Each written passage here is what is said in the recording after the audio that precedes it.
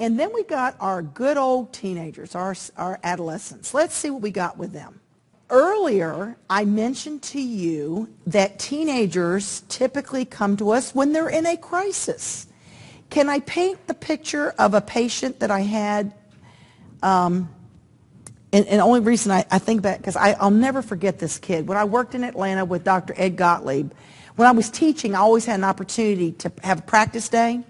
And that was great because I could bring students with me that wanted to spend some time, we could work together.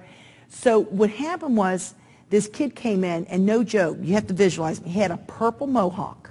Now y'all get ready. Now here in California, you probably see stuff like this all the time. Where I was, we didn't see a lot of this, but he had a purple mohawk. He had 27 earrings in each ear. And he had beautiful body art. He had tattooed saying, I can't even remember what it said. I wrote it down somewhere and I can't find it. But anyways, he had it, it went up his arm, across his back, and down the other arm. I mean, I could barely take my eyes off of him. He was a piece of work. He had collected 9 problems, crisis, and came to the doctor. And he was an emancipated minor to boot, which meant that he was on his own as a minor, and so he had come up with all these problems. So naturally, I remember Dr. Gottlieb, he looks like a Santa Claus. He goes, 9 problems, And so what you do with kids like that is you get them all organized and you prioritize. And he did. He kept coming back. The kid coming back. Once you get them hooked, you can get them to come back. But it's getting them to come see you. Now, teenagers are supposed to come visit every year for a physical. But they don't always do it unless they have a job or a sports physical or something. So we do know it's 12 to 20 years. It's that bridging between school age and adulthood, 3 transitional periods because it's so huge. We think about that early, mid, late adolescent, and you know what? They're very different. An early adolescent can be quite rebellious and standoffish. And I will tell you, on the exam, Pink Pig, they always ask a question about who is the primary influence on a teenager. Well, a lot of us will pick peers, but the answer is parent, the parent figure. Even though they gravitate towards peers, the parental figure is the most important. Now, let's talk about physical. Rapid changes in reproductive, skeletal, muscular, cardiovascular systems, secondary sexual characteristic development, and peak height velocity. This is the time they go through that growth spurt. Logical, abstract thinking is where they're moving towards, and psychosocial, the sense of identity, and they're very narcissistic because they're what? Focusing on self to figure out who they are, right? And we still use Bright Futures, and Bright Futures brings forward all that subjective, objective management plan. Again, here's one little tip. I really like using this GAPS, which is by the American Medical Association. It's really helpful for you to know about preventive services. For example, some of you may work with these old-time pediatricians. A lot of these pediatricians, if you have a sexually active adolescent female and the pediatrician doesn't want to do paps and pelvics and things like that, you are bound to making sure that that gets done because of the fact that, they are needing certain services. So the GAPS provides a little bit more support. And I only point that out to you because it's really a great little resource. We also know that the interview is important. The interview is, again, using diagrams. We think about oftentimes you're looking for things that they kind of shun away, don't want to talk about. Encourage expression, feelings, concerns. Oftentimes, if they just, and I had one the other day that came in, the kid was, here's another one. The mother made him come in. As a matter of fact, he made the appointment. I went in to see him, and then during the appointment, my nurse comes in and hands me a note that the mother wants to talk to me. Well, I'm not going to leave out and go talk to the mother right then and there, but then she wrote another note down. The kid had apparently left home, was a runaway, was in Iowa living in a car, and she didn't know everything else that he was involved in. So I thought, well, let me just see what he has to say. What's his story? And, of course, he doesn't know that she's writing all this stuff down, so it's back and forth. But what happened was he stood there like this and just stared at me and really, stared me down, like he was almost defiant. Well, he's been back a couple times. He and I are getting a better relationship going in terms of working together. But what I asked him was, I said, tell me what's a typical day for you. Remember, the interview is really key. What is a typical day for you? Maybe they'll probably think, gosh, is somebody interested in knowing what my typical day is like, Next question, what's the best thing in your life? Then the next question should be, what's the worst thing in your life? So you see, you're asking open-ended questions that are meaningful and relevant to them. So those are going to be important. You want to maximize the interview. Remember, they're identity-seeking, rebellious, and flexible, redefining their sexual role, sexuality, and trying to become independent. We do have all kinds of strategies like the HEADS format, like who lives at home and do you have a job? How many hours a week do you work? Tell me about school. What's your favorite subject? What grades are you making? You know what I'm saying? You want to ask about activities. You have friends. Do your friends do drugs? Do you have any reason to need STD testing? You have boyfriend, girlfriend. You see what I'm saying? You kind of ask all these questions. There's also the PACEs and the Safe Teens, and there's actually several more that you can use. But whatever it is, you've got to gather the information. In your physical exam, this is a time of physical maturing, secondary sexual characteristics. Most dramatic is during this time frame. Vision and hearing. I will tell you this. When kids go through their growth spurt, the surge of hormones, it's always very important to reassess their visual acuity because sometimes it goes askew because of the hormonal changes. Vital signs, physical exam proceeds again head to toe. Now, believe it or not, Tanner, on the exam, Pink Pig, 4 and 5 questions on Tanner. Isn't that something? Seems like a lot. So let's take a moment. Tanner, Dr. Tanner, in Oxford, England in 1962, you don't need to know this, but I love history. Same year that, Ritalin was discovered, he came up with a little strategy that aligned physical features with hormonal changes. So we can advise kids. Remember, kids are identity seeking. They want to know, are they normal? Are they like their peers? Are they going to be tall? So we look at sexual maturity rating that looks at both genital, breast, pubic hair development. And this one came out of actually contemporary pediatrics. For example, they always want to know that you know when the penis elongates. Stage 3. And you can see here, look at this. Testes, scrotum, penis, pre-adolescent, then it enlarges, scrotum roughens, reddens, it elongates, enlarges in breadth, rugae appear in shape and appearance. Now let's think about this. We're focusing on the scrotal sac, right? The rugae, roughening and redding, 1 and 2, 1 and 2.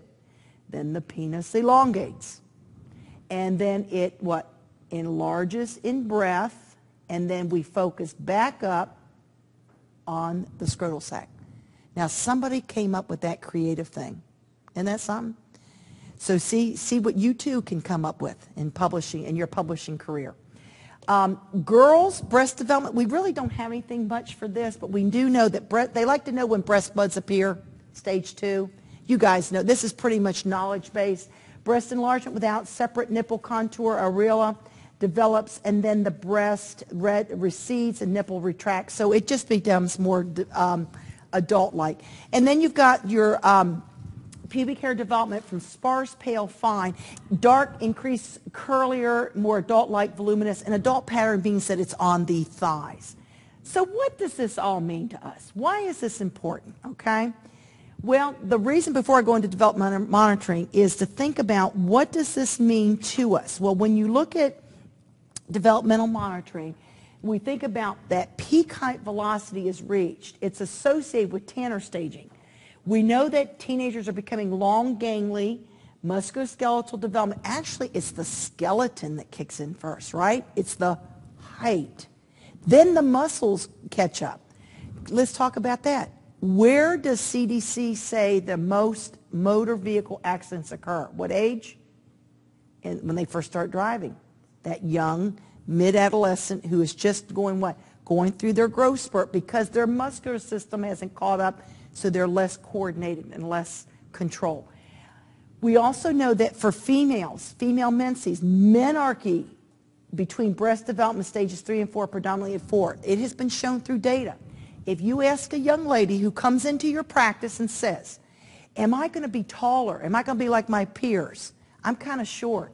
And you ask her, have you started your periods? Has menarche occurred?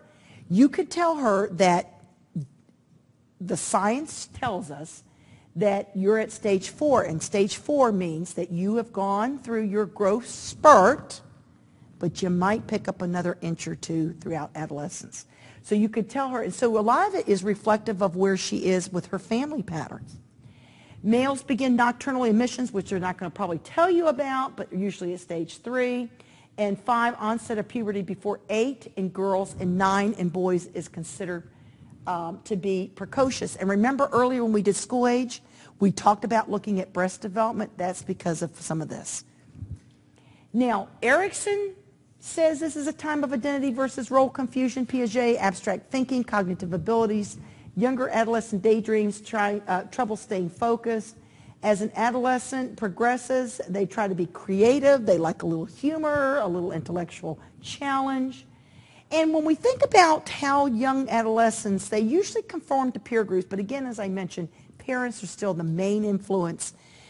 There may be some parent-child conflict, express anger.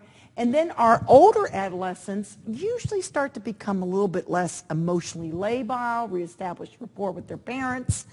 They have a better sense of self-esteem and confidence. That's where you want them to be, is to figure out who they are. So anticipatory guidance, when we think about this, is parents remain the primary influence, as I mentioned. Discipline is more of negotiation, being flexible, using your adults that are in their lives as role models, reinforce honesty, respect. I love this. Expect histrionics from adolescents. Isn't that the truth? You all know what I mean, but drama, right? And nutrition's very important. You know, you got vegan, vegetarian diets, dieting. How many kilocalories per kilogram per day did they need? 45. Remember that? We talked about, we went from the 6-month-old that needed 120 down to adolescents 45, down to us at 30 to 32. And so what we want to think about is, continue all their dental health, the sexuality. Well, you know what? By the time you get to teenagers and sexuality, you're mainly reinforcing questions, answering questions that they have. This is also a time that you may see questions about gender identity, right? Gay and lesbian questions and so forth. I have a young lady who is in my practice. I'm her primary care provider, but she is becoming a male. Not through me as a specialist, but I'm her primary care. She's doing this through a clinic in Atlanta. I'm learning a lot from her because that's something that I'm not prepared for in terms of, so I learn a lot. They're working a lot with hormones and things like that. Mental health is very important, gang activity. You need to know about any teenager that shows any change in their behavior, performance in school, personality changes. Usually this is the time you want them to learn how to accept failure, and kind of garner up some skills and so forth. Certainly talk of suicide, withdrawing from family and friends. And the one issue that we want to talk about is an eating disorder. And I already told you earlier, you don't want to use the word diet. You want them to really have good nutrition, being active. But when you have an eating disorder, which is the main term is what? Anorexia nervosa, for which one of the subtypes is bulimia, which is the binge and purge, binge and purge. And when you have binge and purging, what are you doing? You're looking for the erosion of the teeth from the acid. But you want to think about, it's got a pretty good mortality rate to it. And the things that you're going to be concerned about, certainly weight loss, but anemia, amenorrhea, dry skin, constipation, low vital signs, lanugo, and there's your vomiting, self-induced vomiting, evidence of it. But amenorrhea is important. Amenorrhea is important because once you stop having menses, the young lady messes up her estrogen-progestin balance, okay? And therefore, usually women who have had a history of having an eating disorder often need to be watched more closely and earlier for bone density because the estrogen, progesterone imbalances and so forth. So those of you who are FNPs, when you have an older, a middle-aged young woman that's had that would be something you'd consider. We also think about differentially, you got your pregnancy, depression, substance abuse, organic disease. Your labs really, in terms of diagnostics, is you're really tracking their ideal body weight for level of malnutrition. So is it mild, moderate, or severe as to 20 to 30% or 30% less than their ideal body weight? Working with someone that has an eating disorder is hugely challenging. takes an interdisciplinary management team, lots of behavior modification, psychotherapy. They may need to be hospitalized. So it's not something, and it recurs. There's a lot of recurrence. And one of the things they have found that works with kids with this is hypnosis, self-hypnosis, where when they get anxious, think about a lot of times eating disorders are associated with people who are very type A, have high expectations of self, and they're very anxious. So therefore, teaching them how to do some calming effect would be helpful. So that was our adolescent